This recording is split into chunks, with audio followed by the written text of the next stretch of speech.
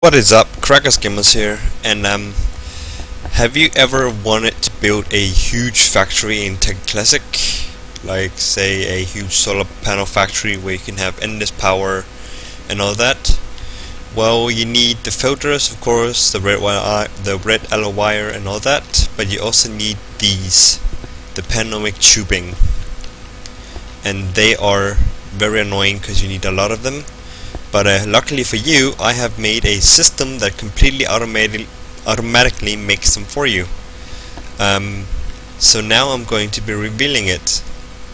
So what you need is a timer, some red yellow wire, some blocks just put in between these wires or in between these filters. Don't mind this, it was just a minor thing that happened. Some tubes, of course, some more filters, some auto crafters, more tubes, and a crystal chest or something that has a huge capacity.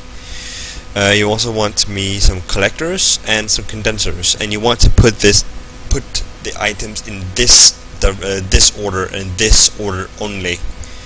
So you want to put coal in this side, tin, copper, and then glass. And this is why, because the coal is going to go into the left side. When you look straight at it, the left side of the yellow furnace, which you also be needing because it's going to go into the heating area. The copper and the coal are basically the copper and the tin are basically put together into the same pipe, because that allowed me to put them into the only slot that apparently seems to work to accept anything. So that's why I made it like this. And what you also need is another filter pumping outwards into a new a auto crafter, which you're going to be putting it up in, setting it up in this like you would normally with anything else. And then you want it to pump out by facing upwards. The filters always have to face upwards or be on the top of the auto crafter for it to work. So once you have done that, it's going to automatically pump. You can put it really anywhere or make advanced systems that go wherever you want it to go. It's just to compress it a bit. This is the more compact version of it, I guess. So this is how it's made.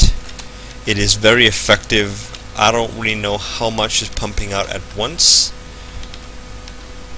but it's pumping out a pretty good amount. It's only be active for what, 5 minutes, and it's already pumped out a fairly good amount. So yeah, that was basically all I had for you today. A short tutorial about how to make an automated crafting system for pneumatic tubings. I hope you liked it. Please like if you did, or dislike. Comment any ideas to what I should be doing of these sorts or any other games that you want me to do, and hit that subscribe button, and please do share, and I'll see you again in the next video. Bye.